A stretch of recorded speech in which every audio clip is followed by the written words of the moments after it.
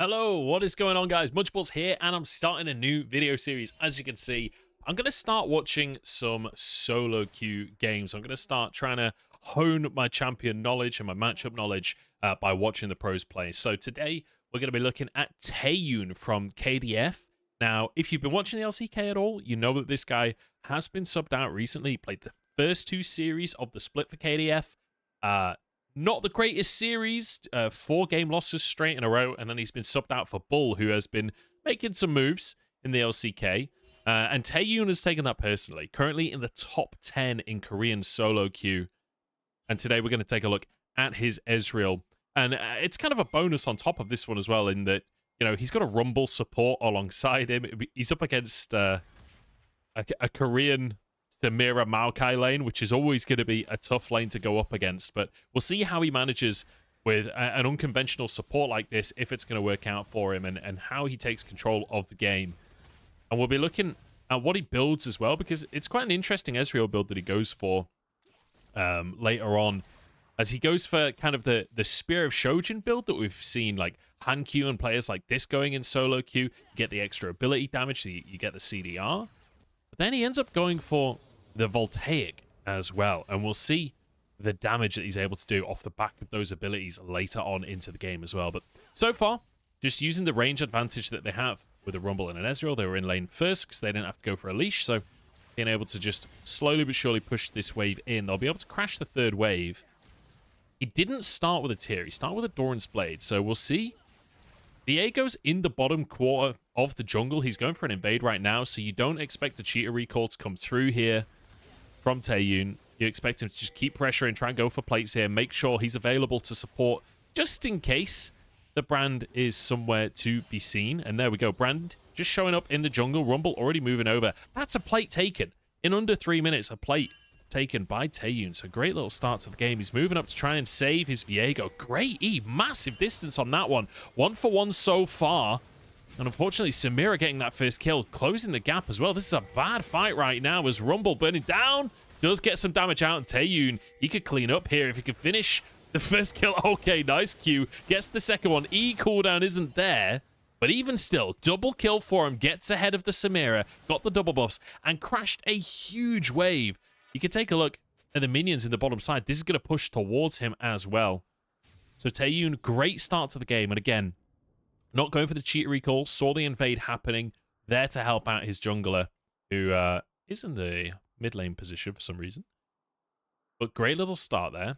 And it does mean straight off the back, I mean, this is an insane start for an Ezreal, right? Sheen and a tier on first recall is kind of off the chain. But it's a serrated Dirk as well for the Samira, so you do have to be careful. Luckily, XP advantage already gained. I say luckily.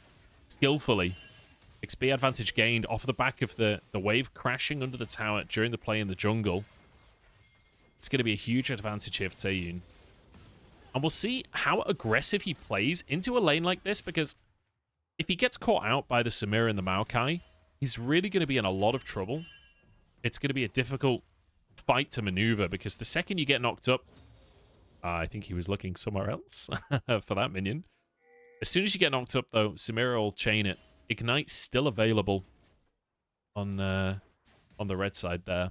Although he does have cleanse, so he should be okay for that. And the level 6 spike lessened by that cleanse as well. He can tank the roots for him and Rumble, cleanse it and get away. But so far, look at the CS difference. Over double the CS, and it's not even a big stacks wave right now. Samira falling really far behind. Obviously, Samira can do a lot with not a lot of gold if you can get a big ultimate off. But I don't think there's going to be much of an opportunity in this laning phase. Don't currently know where Brand is. Viego's on the bottom side of the map. Whether or not he finds any chance, he's making a play towards the mid lane as we've got a solo kill up top. This is a great start to the game, honestly, for Taeyoon. But a reasonable amount of gold on both teams. It's 1,000 lead, though, at 5 minutes. It's a great little start. But the question is not like, can you get a big lead? This is solo queue at the end of the day. There's always going to be big leads exploding. The question is what he does with it, how he uses this Ezreal to snowball. Because I feel like there's a mentality in Western solo queue that Ezreal is a weak early champion. He's going to prove us wrong here. Brand's moving in. This is 2v3 right now. They've got underneath the tower as well. Taeyoon's in big trouble. Good stun, but the cleanse. That's big damage coming in. The burn is there. One more auto, but he survives. And now might be able to turn it around, but Shen comes in as well. It's an absolute party. Bot lane tries to turn it onto the Samira, but unfortunately can't get the kill. But hey, even just taking down the Brand there is a bit of a bonus, considering that was 4v2. Diego trying to move in to get an invade. He's managed to get, I'm assuming, the 3 grubs while that was all going on. I don't know how you check on the interface. Oh, yeah, they're up at the top. Yeah, so we got the 3 grubs, and we traded. At least we got 1 kill. And the wave was stacked against them, so nothing too much lost, aside from, obviously, the kill. No opportunity to get plates or anything like that. So still have the XP lead at the bottom side.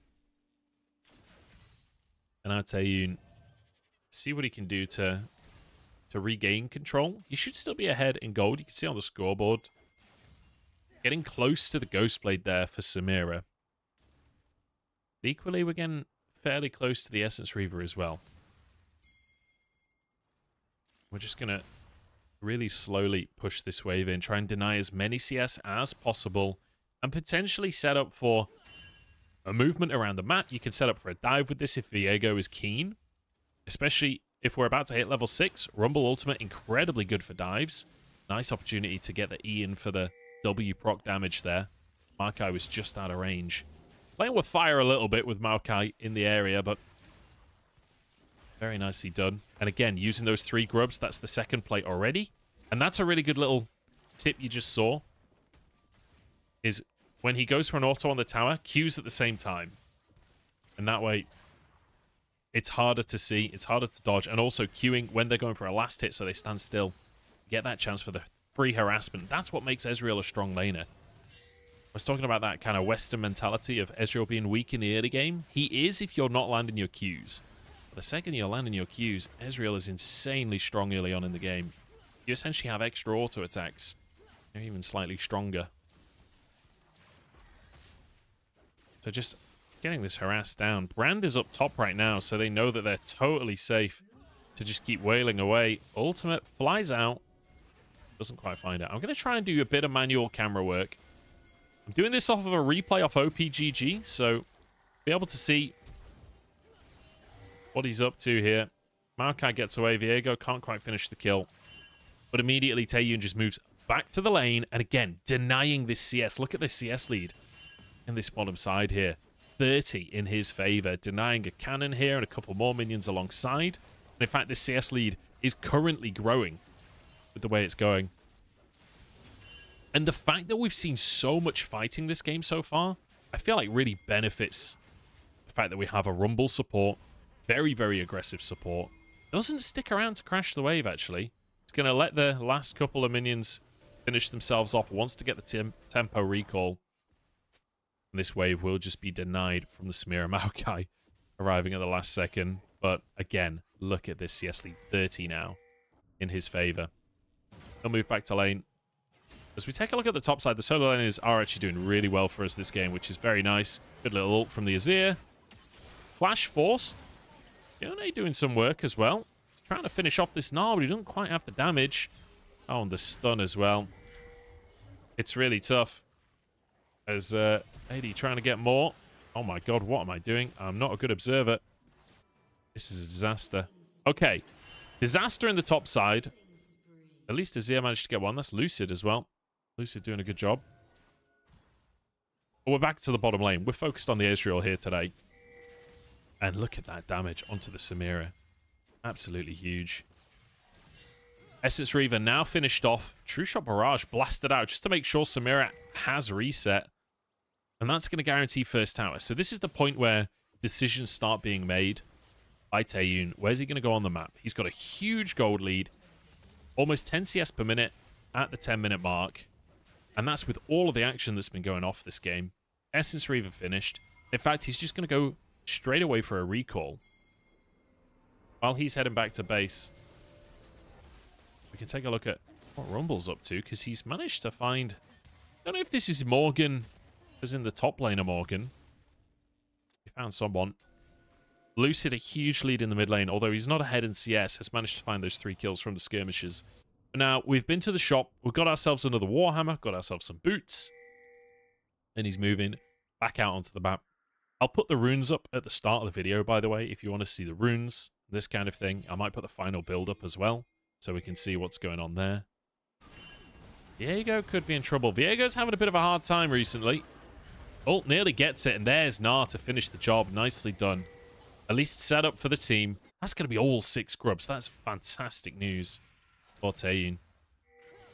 Taeyoon has actually just moved straight back down to the bottom lane. I'm kind of surprised to see this. I thought he'd be swapping up to the mid lane, try and get more plates, try and punish the Yone. But looks like quite happy to stay solo. I suppose you're on the Ezreal. You're very safe on a solo lane. He's a little bit nervous to push up any further than he is. And rightly so. Oh no, he's being ganked here. This is bad news. Let's see what he can do. He's over and flashes over to his teammates. And now the rest of the team's here. It's a good ult from Yone. The Pillar of Flame is enough to finish the kill. So caught out a little bit. And that's kind of what we were talking about. The weakness of solo laning as an AD carry. Tried to move over to his team, but caught out. Great little flank there from Morgan as well. I'm not entirely sure how he managed to get into the jungle. I have to assume it was through this choke here. Maybe came through the mid lane down and then back around. But either way, found his opportunity. Brand's got Viego. Viego not having the greatest game of his life. Having a tough time. But luckily for him, he's got Lucid and he's got Taeyoon. And it looks like they're primed to carry. But it's a much more even game than I was thinking it was going to be, to be honest. We had 1,000 gold lead at, what was it, 3 minutes? Now we're pretty much at the same gold lead. And at this point, Taeyoon has swapped to the mid lane. I think realizing this is a lot safer. But I'm sure he knew that already. He is a professional player after all. And he's just going to look to continue to punish this Samira. And this is the thing. When you're playing against things like Samira, things like Draven, things like Kalista, these champions that have massive early damage, if they fall behind, they're really weak. Great ultimate onto 2. Oh my god, he could triple kill this if he can get onto the Maokai as well. I don't think there's a chance. Huge ultimate. Nearly killed the Samira and the Maokai. Preemptive W to get it on cooldown. Moves in now. He's actually looking for the dive. The Shen ultimate is there. Taeyoon caught there. Good stun. Comes out from the Brand. Shen ultimate denied, I think, just by the kill here. Doesn't matter. This Gnar is smashing Shen in the top side. 30 CS lead for him as well. More plates. It's a huge, huge early game coming out from Taeyoon's team. So, we've finished our Essence Reaver. We've finished our Muramana. Again, Viego dies, but hey, he got the objective. I feel like that's the theme with this Viego so far. He dies, but he gets the objective first. He got all 6 scrubs. He died for them, but he got all 6 scrubs. He's got 2 drakes. He's died for them, but he's got his drakes. Now let's see what Taeyoon's going to do on his 2-item spike. The problem with Ezreal sometimes is, at this point, you know, very early on the 2 items, oh, we're just going to all in this. This is an easy kill. Nicely done. Great equalizer to set that one up. Samira, you can see, getting pretty frustrated at this point.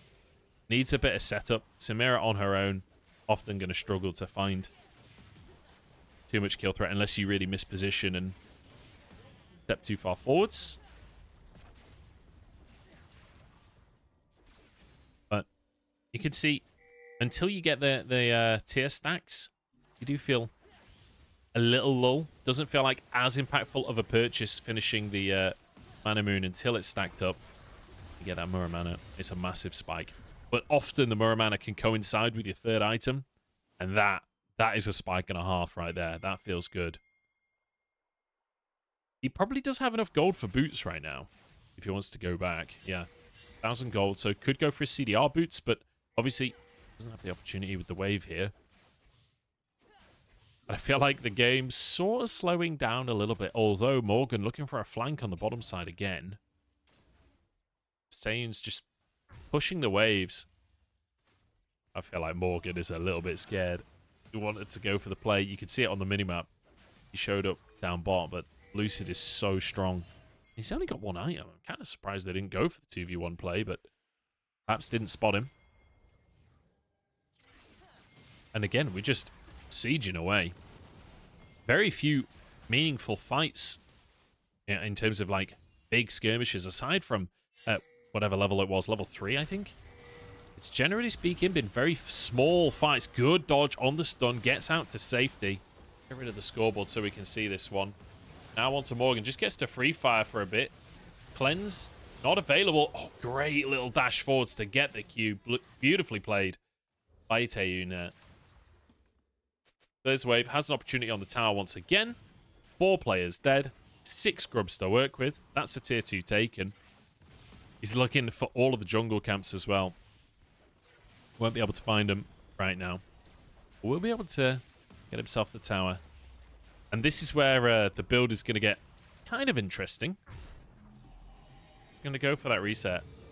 3,000 gold to work with. And there we go. Voltaic Cyclo Sword picked up. Bit of lethality in there, but also it stacks your energize a little bit faster, and it's dashes and stealth. Now, I don't know if his True Shot Barrage, if his Essence Flux counts as a dash. I'm going to try and keep an eye on this little charge stack, whether it's just the lethality he's going for. So there's an energize. Not going to see it, unfortunately, for now. Dash forward, but I think he's already on 100 there.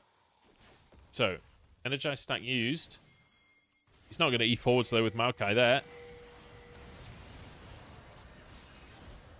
Shen, not tanky enough at this point in the game. Morgan's going for him. And, I mean, easiest teamfight of his life, honestly. And now it's the chasing game. Brand, too low. Shen is a little bit tanky, but I don't think he's tanky enough. There's the dash forwards. Misses the Q. He's being chased by Yone, actually, at this point. True shot. This is the Shen. He's now in an awkward spot. Oh, great little E, though. I think he just outdamages the Yone. Gets over the wall. That's his flash used. Cleanse still available. Oh, great little E. Keeps himself safe. Beautifully done. Apologies for the terrible camera work, guys. I promise I'll get better at that over time. That got a little bit dangerous, but some great mechanics to E upwards. I don't think Yone was ready for that one. Managing to outplay it. Flash over the wall. Get himself to safety. Everyone's TPing into the top side right now. I think Nah is in a lot of trouble. Morgan's here. Shen is there as well. They don't have a lot of damage. Oh, yeah, they do. Friends arrived. They've got damage. See you later, Nah. So, Drake will be the answer.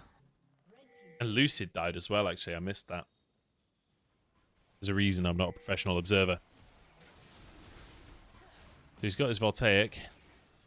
I want to see him use his E. I want to see if it stacks it.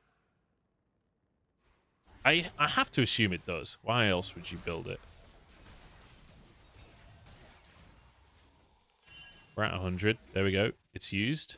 E forwards.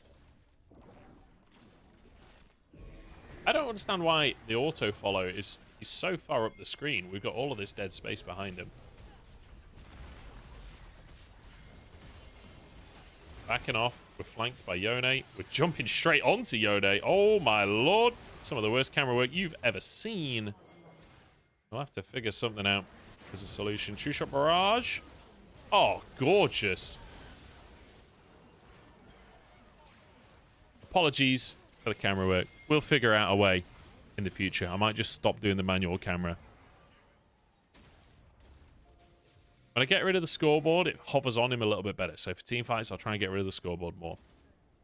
Saying, I mean, these team fights have been too easy for him. He's pretty much 1v1ing the Yone. No fear of just taking that fight. Knows he's ahead. Knows he has the damage. Morgan trying to contest here. Oh, great ult there. From Lucid. Gifted kills on a silver platter. Addy trying to escape. True Shot Barrage doesn't find it.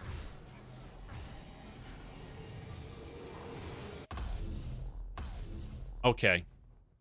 20 minutes on the clock, and we've got... What is that? 9,000 gold lead. And at this point, I'm guessing... Yep, there we go. Spirit Shojin picked up as well. So it goes for the Voltaic before the Spirit Shojin. So obviously, Spirit Shojin, if you don't know, gives you, at the bottom there, you see 6 seconds up to 4. Grant stacks for 6 seconds up to 4. 2% increased damage for each stack. It's 1.5%, I think, for ranged, unless they changed it. But either way, you do build yourself up bonus ability damage, but it's percentage. So the more items you have when you get the Shojin, the more effective it is. True shot. So close. Viego goes over. We're going to follow. Easy team fight with Nas slamming everyone into the wall. Equalizer under everyone too. It's beautiful. Really interesting build. Massive damage coming out from him during these fights. I mean, even the Yone is afraid to 1v1 him at this point. Look at that. Dodges away with the E. Nearly gets the kill onto Fenrir. And that's going to be game. Beautifully done by Taeyoon. He's fighting for his spot on the main team here. Wants to get it back off a bull. And right now, topping the tables when it comes to 80 carries on the Korean ladder. At Lunar New Year. And he's taken that as an opportunity to practice. Going straight onto Morgan. He's got 1 kill here. Could be in trouble as Samira closes the gap. And will actually finish him off. Oh no, they've trolled. They've trolled themselves. That was his chance to end. He wanted to find kills instead. The Nexus. I mean, look at it. What is that? 700 HP. It was, I mean, it regens fast as well, so it was probably 500. Taeyoon getting a little ahead of himself on this one. Not going to be too much of an issue. Drake coming up though in a minute and a half. That'd be solved for them if they even need that. I think they'll probably just walk this one in once Taeyoon respawns.